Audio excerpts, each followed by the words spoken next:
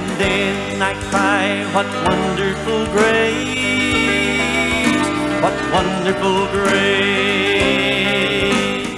Forgotten Truths is brought to you by people who believe the Bible to be the Word of God and appreciate its power and authority. Within the pages of the Bible itself, there is a God-given design for its study.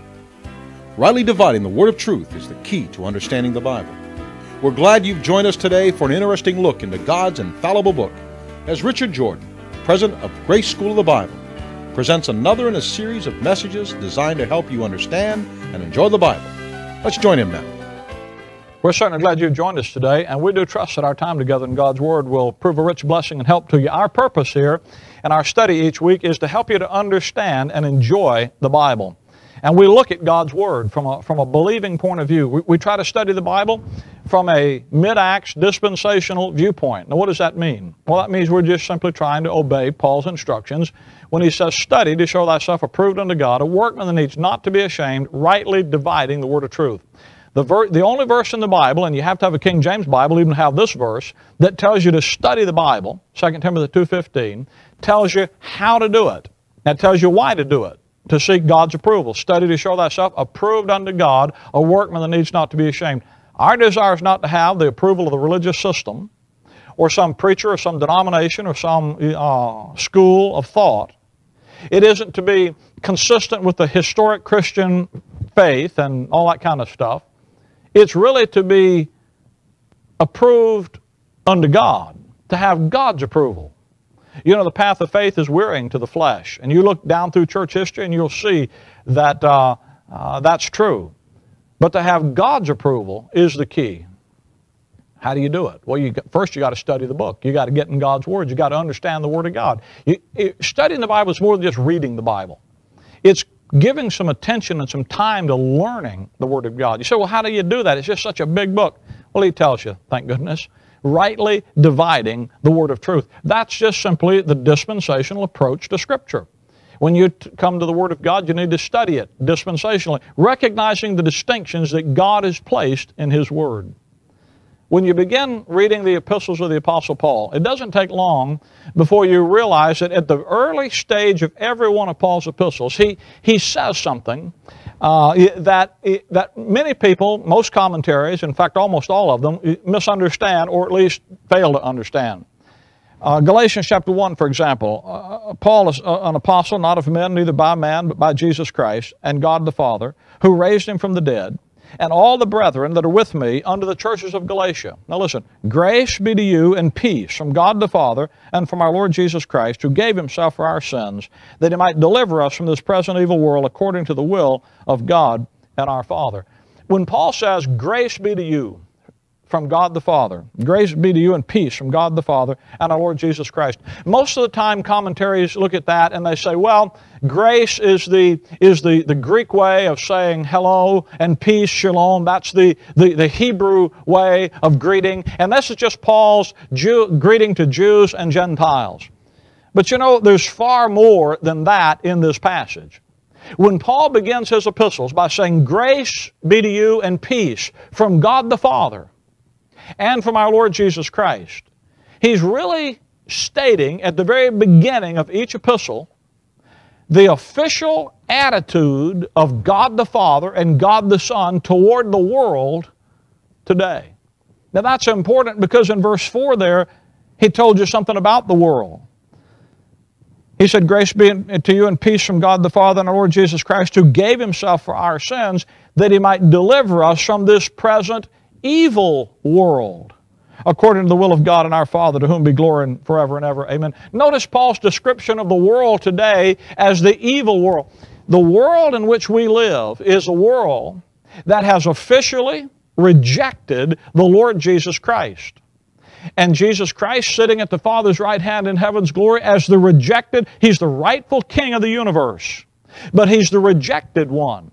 He's the rightful Savior of all men, but He's the rejected one. And as He sits at His Father's right hand as the rejected King, His attitude toward the world is real important. What is His attitude toward this present evil world? It's an attitude of grace to you and peace from God the Father and our Lord Jesus Christ, it's extremely important to understand how God thinks about the world in which we live, and that's His attitude. Now, there's a contrast that you need to compare that with. Come with me to Revelation chapter number 19. Because this attitude of grace and peace is not always going to be God's attitude toward the world. In fact, it hasn't always been His attitude toward the world. Revelation chapter number 19. When the Apostle John is caught into the future, into the event that we call the second coming of the Lord Jesus Christ back to planet Earth, he says this, Revelation 19 verse 11, "And I saw heaven opened, and behold a white horse, and he that sat upon him was called Faithful and True." That's Jesus Christ. "And in righteousness he doth judge and make war." Now think about that. One day Jesus Christ is going to come back to this planet. And when He does, He's going to come to judge and make war. The little bumper sticker, you see it sometime, it says, will Jesus be your Savior or your judge? Well, the day He comes in flaming fire, taking vengeance on them that know not God and on them that obey not the gospel of our Lord Jesus Christ, that's going to be a fearful day to fall in the hands of the living God. And He's going to come in an attitude of judgment and war. Now think for a minute. Grace and peace are the opposites of judgment and war. Grace is the opposite of judgment. Peace is the opposite of war. God's attitude toward the world today is exactly the opposite of what it will be when He comes back in wrath to destroy the unbelievers. That's real important. Come with me, if you will. Psalms chapter number 2 in one hand, and Acts chapter number 2. Psalm chapter 2 and Acts chapter 2. And let me make sure you understand why it is and when it is that God's attitude of judgment and war really pertains, and why God's going to have that kind of, how it is that He could adopt the attitude of grace and peace. In Psalm chapter number 2, David writes, "Why do the heathen rage, and the people," that is the nation Israel, "imagine a vain thing? The kings of the earth set themselves, and the rulers take counsel against the Lord and against His anointed, saying, Let us break their bands asunder and cast away their cords from us." If you go to Acts chapter number 4, you'll find that passage in the book of Psalms there is recorded and is quoted in the book of Acts as a reference to some things that took place during the earthly ministry of the Lord Jesus Christ. Jesus Christ comes, He's God manifest in the flesh, He preaches to the nation Israel, and at the ends of Matthew, Mark, Luke, and John, they take Him out, they say, "Away with Him, we'll have no king but Caesar," and they crucify the Lord Jesus Christ. And they reject their Messiah. John the Baptist had prepared his way, had called the nation to repentance. The Lord Jesus Christ came and presented Himself to Israel, and they reject Him. God the Father sent John the Baptist to the nation Israel. John the Baptist came and he said, "He that sent me said unto me," God the Father, John is the voice, as a man sent from God. He's the voice of the Father calling Israel to repentance. Then He sends His Son, the Lord Jesus Christ. First they reject the Father. When they reject John the Baptist, what do they do with John the Baptist? They allow Herod to cut his head off. They don't even raise a whimper when he silences the voice of God in their midst. Then they take God the Son, and they say, "Away with Him, we'll have no king but Caesar." Jesus told them, "You blaspheme against the Son of Man, it'll be forgiven you. But if you blaspheme against the Holy Spirit, it won't be forgiven you, not in this world or in the world to come." There's going to come a time out here. There's a kingdom that's coming out here. Jesus taught His disciples to pray for it. "Thy kingdom come." John the Baptist told them to flee from the wrath to come, that time of the tribulation we call that, when the Antichrist comes to present the lie program to purge out the rebel out of Israel. Jesus Christ is going to come back in flaming fire, taking wrath and vengeance on them that know not God. He's going to come to judge and make war against His enemies. And He tells them about it out there. And He says, you blaspheme against you blaspheme against the Son of Man, and they do that at Calvary. He said, it'll be forgiven you. But you blaspheme against the Holy Spirit, and it won't be forgiven you here or out there in that day. And so Jesus Christ dies at Calvary, is resurrected, ascends into heaven, sits down at the Father's right hand, and then sends the Holy Spirit down on the apostles, and they go out and they begin to preach to the nation Israel. And they, again, renew this opportunity of repentance for Israel. In Acts chapter number 4, quote Psalm 2 as a reference to Israel's rejection of the Lord and His anointed, right back here. Now I want you to notice verse number 4, Psalm 2 verse 4. He that sitteth in the heavens shall laugh. Who's up there? Well, it's God the Father with His Son, the Lord Jesus Christ, sitting right next to Him up there in the heavens. He that sitteth in the heavens shall laugh. The Lord shall have them in derision. He shall speak to them in His wrath and vex them in His sore displeasure. Now hold your hand there and come with me to Acts chapter 2.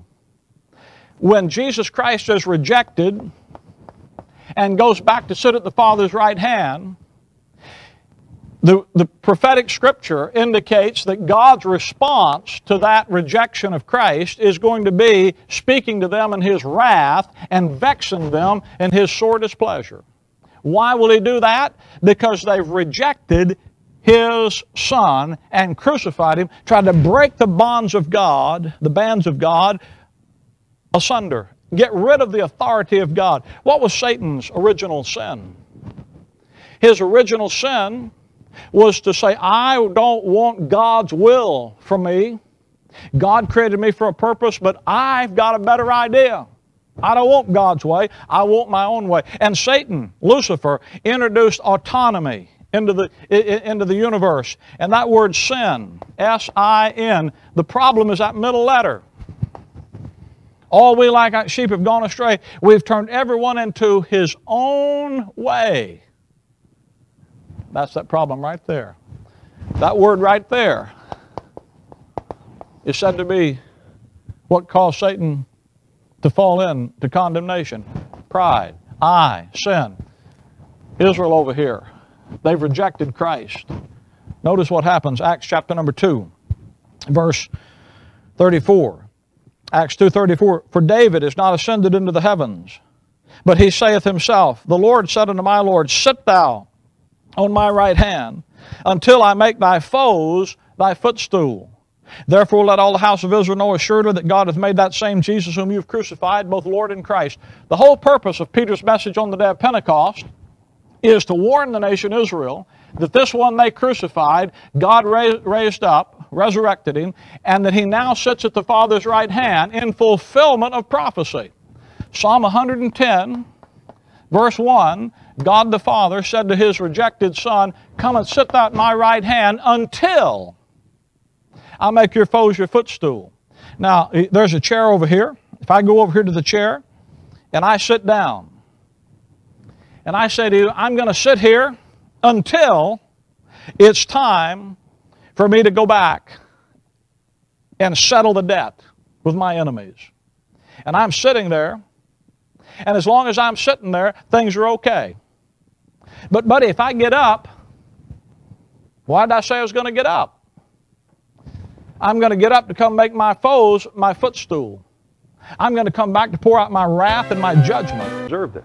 International Version, King James Version, New American Standard.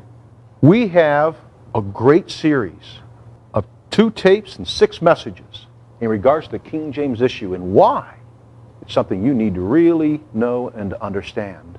The Bible business, Bible versions and perversions. Is your Bible the right Bible? The Bible's for you. The golden key. A 3-fold division. At the end of this message, you're going to get a 1-800 toll-free number that you can order this tape so that you can see through the Word of God the importance, the realization the King James Bible is the Bible for English-speaking people. Let's return to Richard Jordan now in this great message. I'm going to get up to come make my foes my footstool.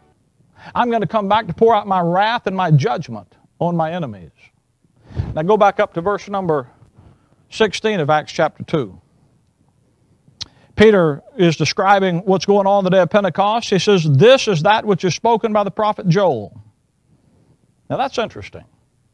Peter doesn't think that Pentecost has anything to do with a mystery. It has to do with prophecy. It's another step in the fulfilling of the prophetic program. You see, the coming of John the Baptist was prophesied. The birth of the Lord Jesus Christ is prophesied. He'd be born of a virgin. He's going to be born in Nazareth. The timing element is prophesied. His crucifixion is prophesied. The things that entail about it. His resurrection is prophesied. His ascension into heaven is prophesied. Psalm 110 verse 1, the coming of the Holy Spirit is prophesied. Each step along the way is prophesied. It shall come to pass in that day, in the last days, saith God. Verse 17 says, I will pour out of my Spirit upon all flesh. The coming of the Spirit is prophesied. Verse number 20, verse 19, I will show wonders in the heaven above and signs in the earth beneath. Blood, fire, and vapor of smoke. The sun shall be turned into darkness and the moon into blood before the great and notable day of the Lord shall come. Notice in verse 17, God says, I will. Verse 19, I will. Peter says there's two basic things. I'm going to pour out my Spirit, then I'm going to pour out my wrath. Jesus Christ goes into heaven, sits down at the Father's right hand, pours out the Spirit of God, and says, I'm sitting there till it's time to pour out my wrath.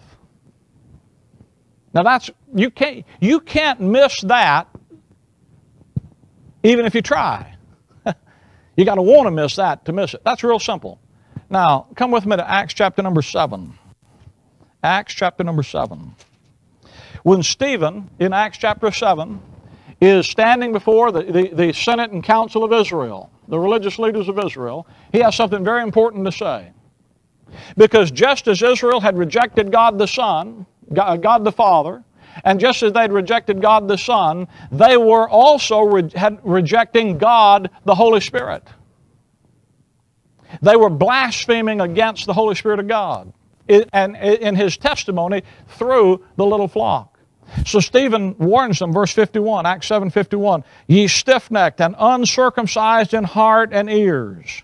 You do always resist the Holy Ghost, as your fathers did, so do ye. You know who the uncircumcised are? They're the dreaded Gentiles. They're the people down here that are cut off and separated and alienated from God. Stephen says to Israel, you guys are just like a bunch of cut off Gentiles down here, uncircumcised in heart and ears.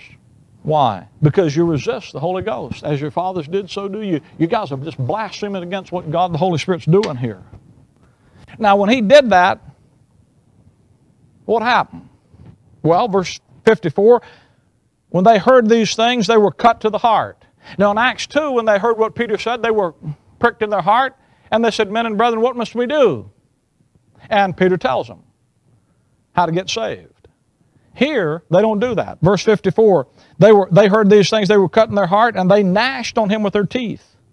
They don't try to have Steve for dinner. But he, being full of the Holy Ghost, looked up steadfastly into heaven and saw the glory of God and Jesus. Now, I want you to notice very carefully, Jesus doing what? Standing on the right hand of God. And he says, behold, I see the heaven open and the Son of Man standing.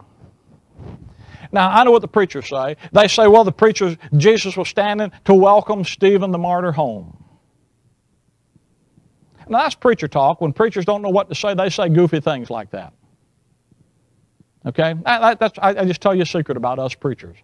When preachers don't know what to say, they just make up stuff to make, And if Jesus had to stand up to welcome a saint home every time a faithful saint came home, he'd never get to sit down, folks.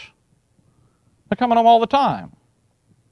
No. What did Psalm 110, quoted in Acts 2, say that he was going to stand up for? Think about it. He said, come, sit thou at my right hand until I make your foes your footstool. According to prophecy, why was he going to get up? He was going to get up to come and make his enemies his footstool, come and pour out his wrath, come and judge and make war against his enemies. That's why he was going to get up. You see, Israel had blasphemed against the Holy Ghost. They'd committed what Matthew 12 is referred to as the unpardonable sin, and there was no hope for them here or in the world to come. Now I got a question. It's been 2,000 years, approximately, since that took place. Where's the wrath and judgment? It hadn't come. You see why people, when they go back there and read that, they don't think it's real? They think it's all spiritual? it's all figurative, symbolic. They don't believe it's real and literal. You have to allegorize it. What happened is that at the moment when the world stood ready for the wrath of God to be poured out, Jesus Christ ascends up far above all heavens and reaches down from up there and saves Saul of Tarsus, the chief enemy. Paul calls himself the chief of sinners, saves Saul and reveals to Paul a new program that through the fall of Israel, salvation is going to go to the Gentiles through a secret purpose that God had called the mystery. When He's going to form the church, the body of Christ, in the dispensation of the grace of God, where grace and peace are going to replace the attitude of judgment and war. And literally, what God does is He puts a big parenthesis in the prophetic program, in the sentence of prophecy. And a parenthesis interrupts the sentence with another thought and before the sentence is finished. God literally interrupted the prophetic clock right at the moment when the wrath of God was ready to fall. Rather than this stuff not being real, it was real and literal, but God in His grace interrupted prophecy just as the moment. You know, you got that nuclear clock at the university in Chicago that's they set up to tick right close. Just as that clock came to the moment on the prophetic calendar of God to strike doomsday for this planet, this universe really, God interrupted it with the preaching of Jesus Christ according to the revelation of the mystery which was kept secret since the world began, but now is made manifest. Come with me to 1 Timothy, let me show you. 1 Timothy 1, begin in verse 12. And I thank Christ Jesus our Lord, who enabled me, for He counted me faithful, putting me into the ministry, who before was a blasphemer and a persecutor and injurious. Notice Paul said, I was a part of that crowd over there, and I was a blasphemer. Who did he blaspheme? He blasphemed against the Holy Spirit. I thought the verse said you can't, if you blaspheme against the Holy Ghost, there'd be no forgiveness in this world or that one. That's true. In order to save Saul of Tarsus, God had to change the program. He literally had to interrupt prophecy and introduce a dispensation that had previously not been talked about. Not been in the revelation, not been on the table. Introduce a new dispensation in here. Verse 14, and the grace of our Lord Jesus Christ was exceeding abundant with faith and love which is in Christ Jesus. This is a faithful saying and worthy of all acceptation that Christ Jesus came into the world to save who? Sinners, of whom I am chief. Paul wasn't the most wicked profligate that ever lived. Philippians 3 says as touching the law was blameless. He's talking about I was the one that was leading the world's rebellion against God Himself. And God saved me. Why? Howbeit for this cause I obtained mercy that in me first Jesus Christ might show forth all long-suffering for a pattern to them which should hereafter believe on Him to life everlasting. God took the chief of sinners and made him a pattern for you and me. You see, Jesus Christ died at Calvary to be the Savior of sinners. But friend, His perfect life is never a life you're going to be able to live. When you take your place over here with Paul, with the chief of sinners, that's where you belong, isn't it? And you take your place with the chief of sinners and trust the Savior of sinners who died to pay for everything that's wrong with you. That's salvation. And Paul says that's why God saved me. He interrupted this prophetic program just as the wrath of God was ready to fall, and He poured out His grace to you and His peace. From God the Father. You know what God the Father and God the Son's attitude up here is now? He went and sat back down. And from the throne room of God, the message is grace, not judgment. It's peace, not war, as He forms the church, the body of Christ, as God takes believing sinners, willing to come, not trying to be a part of a special nation like Israel, and a part of a special religion like He gave the nation Israel, but just come before God as helpless, undeserving sinners. Paul said, while we were yet without strength, in due time Christ died for the ungodly. Are you without strength today? Have you come to the place where where you've been beat and you know you can't make it on your own? Now, if you're still that religious crowd, see, you're back over here trying to be like Israel. Sooner or later, you're going to come to the place where you know you can't do it. When you come there, Paul said, oh, I got a message for you. When you were without strength, Christ died for the ungodly. God commended His love toward us in that while we were yet sinners, Christ died for us. And what God does today is He offers His grace. He offers you everything that He's able to do for you through the finished work of Jesus Christ, and He offers it to you by a gift, principle of grace, and you receive it by faith. God commended His love toward you, and that while you're yet a sinner, Christ died for you. God desires to see your faith relying exclusively on His Son. And the moment you do that, you'll be the recipient of His grace and His peace in Christ Jesus. My friend, that's the gospel, the good news of the wonderful grace of God that's available to you today in Christ, proclaimed by His Word rightly divided. And it gives you a place where your faith can rest in an intelligent understanding of what God's doing today and how it can work in your life. Thank you, Brother Jordan, for that message from the Word of God. Friends, we have a Bible introduction package we would like to give you absolutely free. No strings